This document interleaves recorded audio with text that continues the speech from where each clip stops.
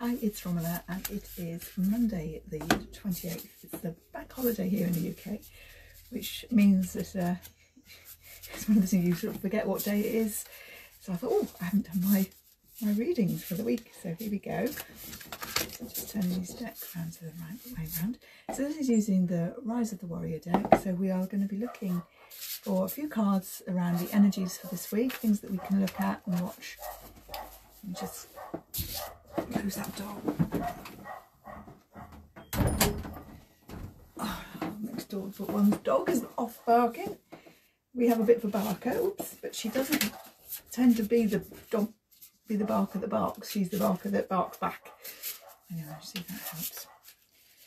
So I pulled 3 cards around the energies and support for this week, things that we can use to support ourselves this week. And then we'll do the 1, 2, 3. So the first card we have, oh, we have loyalty. Isn't that funny, talking about dogs? This card came up, I think, on Saturday.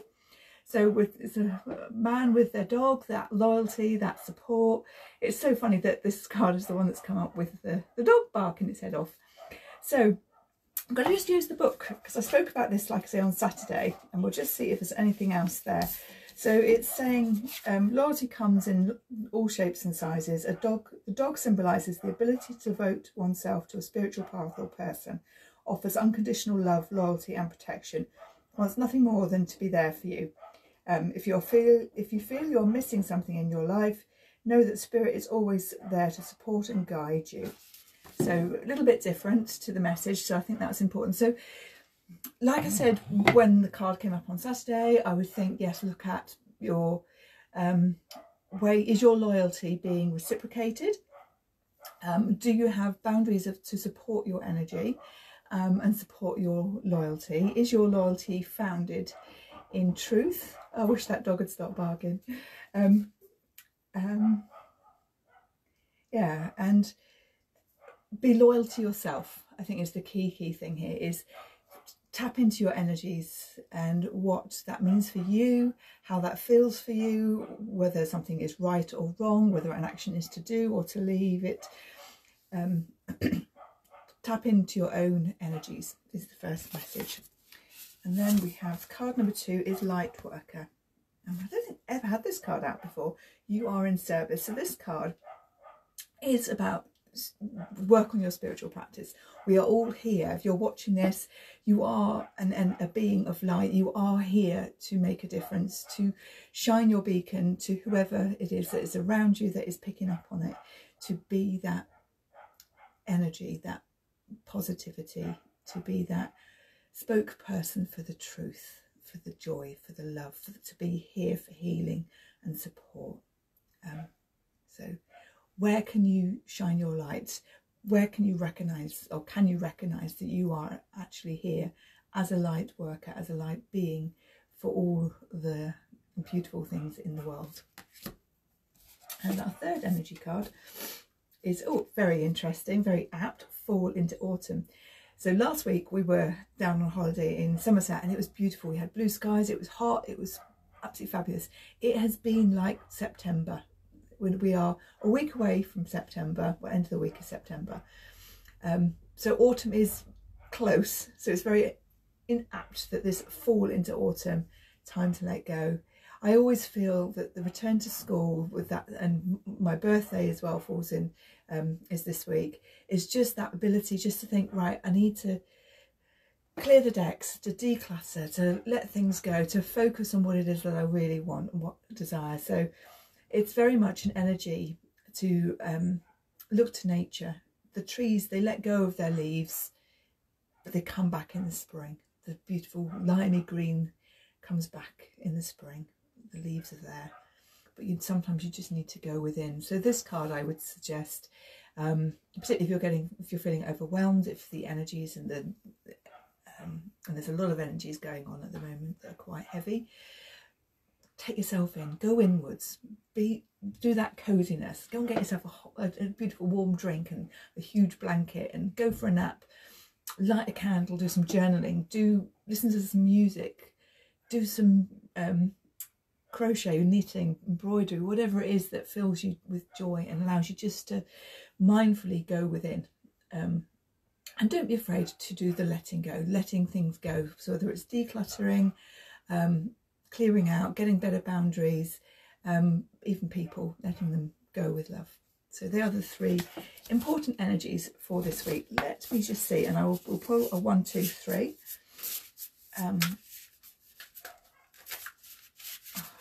Okay, they get stuck, and that just means, but I've still got to be able to put the cards back in. So card number 1. This is card number 2 and card number 3. 1, 2, 3. So if you chose card number 1, we have this one for karma, cause and effect. So do you know what, karma is one of those things that I don't know, it's not always the easiest to talk about. Okay, so we have Vishnu, the preserver and protector of the universe and the supreme enforcer of karma. According to the law of karma, whatever thoughts or energy you put out, you get back, whether this is good or bad. So in order to get what you want, you have to embody and be worthy of those things. It is the concept of what you reap, you sow. Yeah. So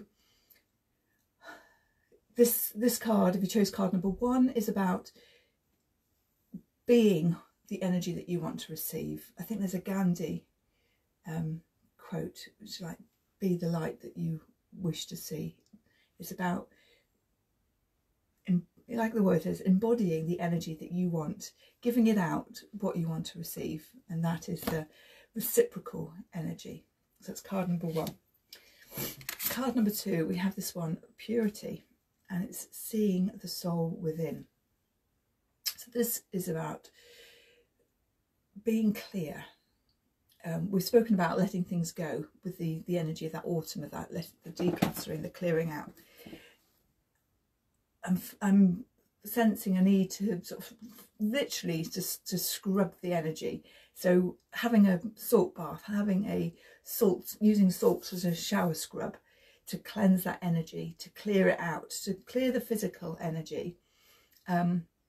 Use sprays or sage or incense, or just simply go around and use sound, clap your hands into all the rooms of the house just to clear and raise the vibration, get that energy of purity into your physical space. That is then going to help you to do your divine connection, to be on a higher vibration level, to be on an energy where the lower things are not going to affect you so much. So that's card number 2. And then card number 3, we have Yang, which is the rise of the divine masculine. So it's interesting that we've got a full moon here. I think we've just had a new moon. 2 weeks ago, 3 weeks ago. So, and we've got a blue moon in August. I haven't got my diary with me, but I've got a feeling we've got a blue moon. The second blue moon in August and it can't be long. It must be building. So use the energy of the full moon to cleanse, clear, declutter. Again, that declutter is the word that comes out, but it's not just about physical stuff. It's about stuff that's here, about clearing it all out, getting rid of those thoughts, blocks, beliefs that are tying you down and not serving you. The full moon is a great energy to do that, and I'm going to pop in a little offer actually, because that blue moon has just reminded me. And it's interesting, this card is very blue as well. The divine masculine is all about the doing. So the feminine is about being, and this is about the doing. So this card, if you chose card number 3, doing, is about getting rid of the stuff that's cluttering up here, that's affecting you on multiple levels.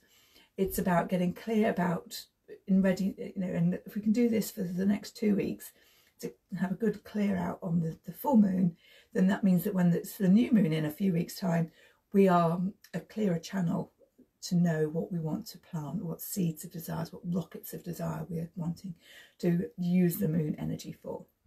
So that is card number 3. So 3 very different messages.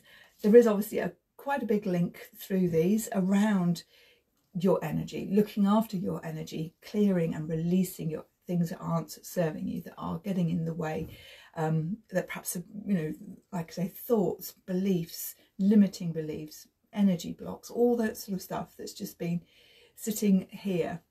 And we can then see, that will put you in better space for the week, but being able to then go in and look after yourself.